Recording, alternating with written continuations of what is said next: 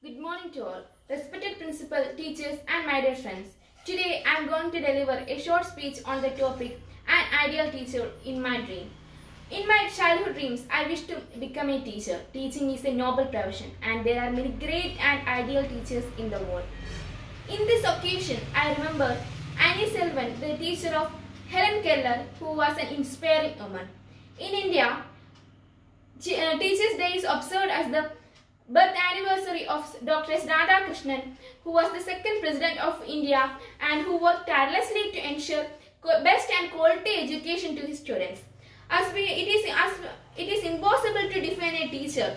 In my opinion, teachers are not only limited to academics but also helps in students to take the right path. They develop our overall character and personality, which make us a confident person. Yes, no doubt, they mold the future generation. In my opinion, teachers should consider their students as their own child. Of course, teachers are the second parents to the children. As a student, I thank all my teachers who work tirelessly even this COVID times to ensure quality education to us. Whatever I say will be less because no amount of words can be sufficient to show how much you all mean to me.